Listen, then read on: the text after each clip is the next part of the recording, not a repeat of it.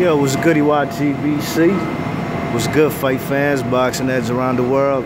B Marsh with another boxing video. Man, there's a lot of nut-ass channels out here, man, who jumping on the bandwagon of what the man Bob Arum said. You know, basically saying that a fight between Guillermo Rigondeaux and Vasyl Lomachenko is a shit fight. You know? Well, these people who tend to agree with the man Bob Arum, you know what I'm saying, they must not want to see the best fight the best, you know what I'm saying? You check it, if the man Lomachenko is the Matrix, like everybody's trying to say, you know, just because of, you know, he beat a man, Nicholas Walters, who ain't come in there to fight, you know what I'm saying? If that man is the Matrix, then what the hell is the man Lomachenko? I'm sorry, Rigondeaux, you know what I mean?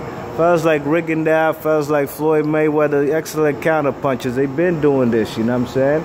But you know, when Rigondeaux, you know, I was watching that broadcast from HBO, and these guys had the nerve to they really had the nerve to compare the man Vasyl Lomachenko to a guy like Pernell Whitaker. And they were basically trying to say that the man Lomachenko would beat Pernell Whitaker.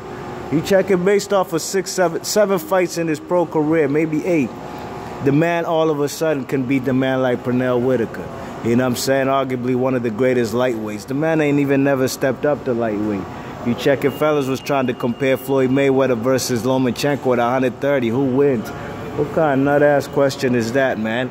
You know, I gotta take it back like this, man. You check it. Yo, it's boxing, you know what I mean? Not every single fighter is an offensive come-forward fighter putting pressure on guys, all right? There's some people who are actually professors of this sweet science. Fellas like Floyd, fellas like Andre Ward, fellas like Rigondeaux. You check what I'm saying? All right? You could even throw the man Lomachenko if you want to in there, you know what I'm saying? But you can't say this man can beat fellas like Pernell Whitaker if the man couldn't even get through a man like Salido.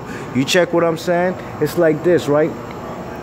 For anybody who watches other sports, maybe like NBA or maybe NFL, you know, I'm going to put out the most popular sports in the United States, right? All right?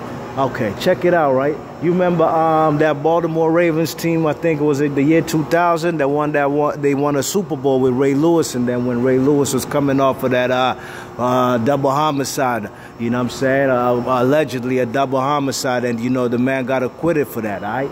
Then the Baltimore Ravens win that Super Bowl. How'd they dominate the league that year? How'd they dominate the league?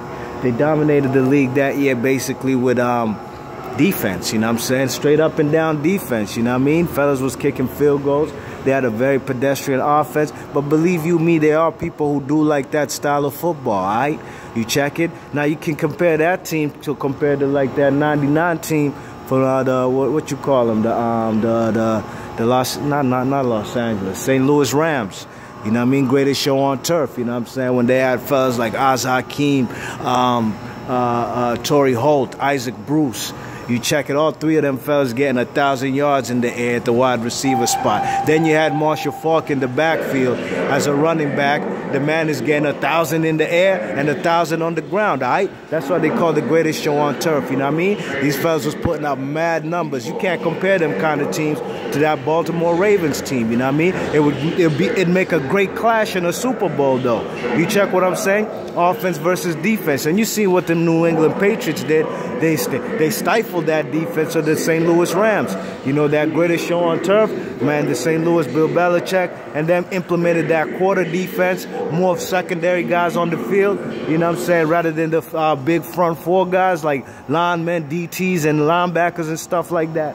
And them fellas took care of business, you know what I mean? The point I'm trying to make is different kind of styles, you know what I mean? It's just like in boxing, all right? You got fellas like Landy Lara, an excellent counterpuncher, a guy who's going to wait for you, you know what I'm saying? A guy who got a vicious left hand, you know, one of the best left hands in the game.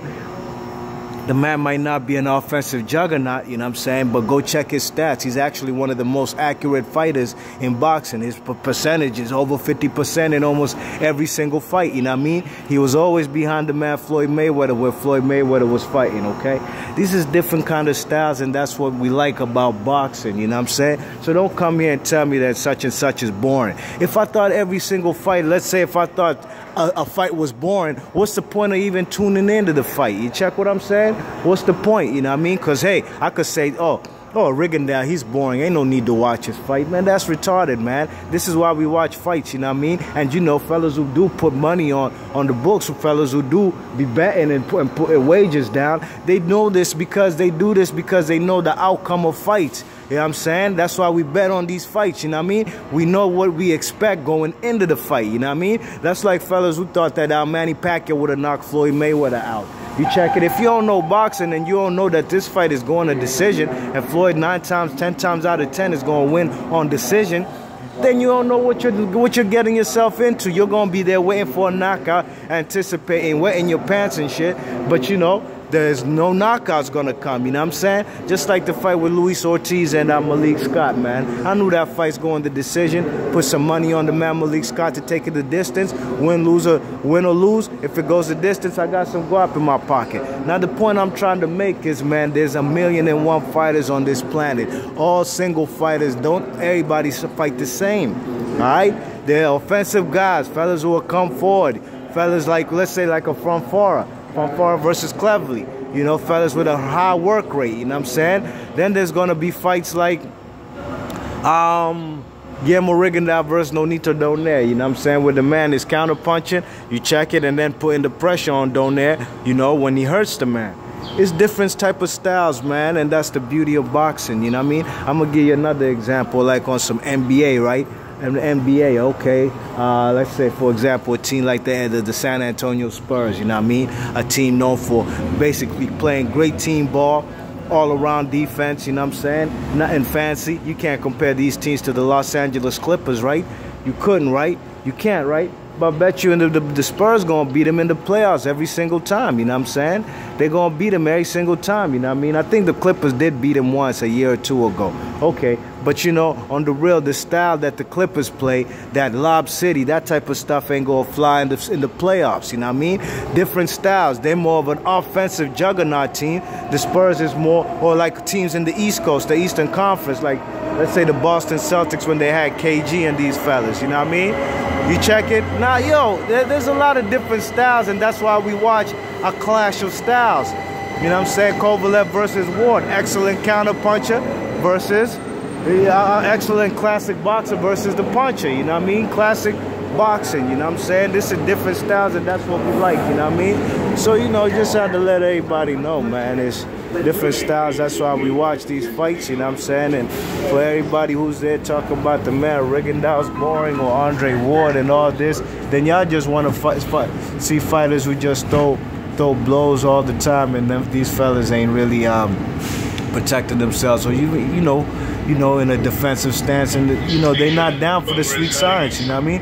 And that's cool and all. I like to watch brawls too, you know what I mean? Glowacki versus Hawk. That was a great fight, you know what I'm saying? But I actually, my favorite kind of boxing to watch is a tactical fight, you know what I'm saying? A fight where I can't even blink. You check what I'm saying? Because fellas is really, it's chess not checkers, you know what I'm saying? Fellas is really mindful that one mistake could ruin their night, you know what I mean? That's the kind of boxing I like to watch, you know what I'm saying?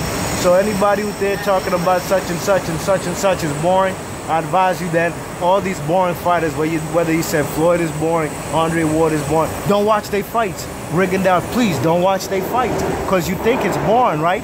Even though the man Rigondeaux be breaking fellas' orbital bones, fellas' jaws, mutating fellas' faces, then don't watch their fights, you know what I'm saying? Go read the press clipping in the media about what happened, because you're already assuming and you think that you know what's going to happen right before the fight even happens. You checking, fellas gotta keep it 100, man, you know what I'm saying?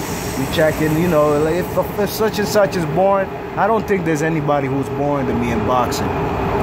Otherwise, I ain't a fan. You check it? Because on the real, I'm gonna think about the fight 1,000,000 times before the fight even happens.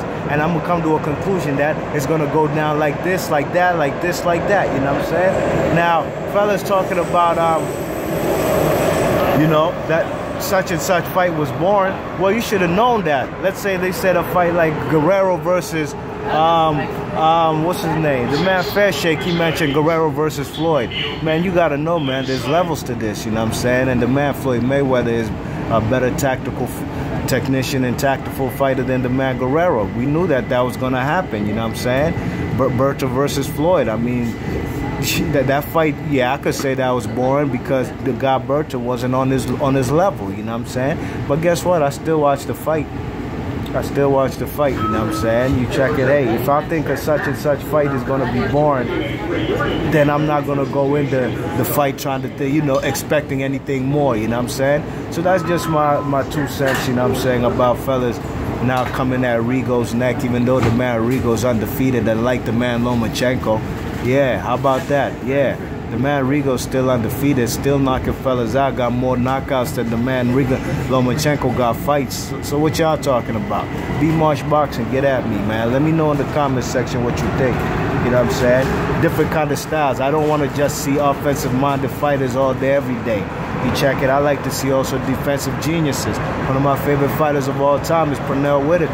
And y'all gonna say he's boring. If you do, man, kick rocks and go ahead and take your own life. Be Marsh Boxing. You're there.